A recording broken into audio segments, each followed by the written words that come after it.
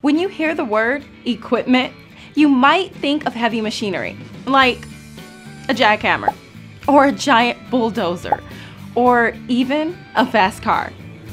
But there's also equipment that's used in more artistic ways, and that touches your senses, like a film camera, paintbrushes, a guitar, and an espresso machine.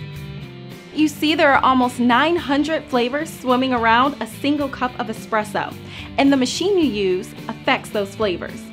So, unlike other equipment, it needs to be checked, cleaned, and maintained, which means that every day you should check the volume and the temperature of an espresso shot. Too hot or too cold can affect the flavor.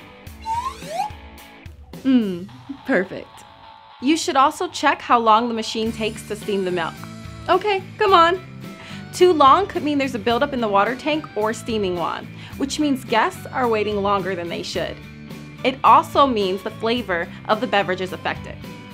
You're up. That's why it's important to run the cleaning program on the machine using the approved cleaning tablet. Hello. It helps remove coffee oils and residues from the brewing chamber and all coffee lines. And you should soak your steaming wand overnight in water and approved liquid cleaner. This helps break up the milk solids and proteins inside the wand, which can slow the machine down. Ta-da!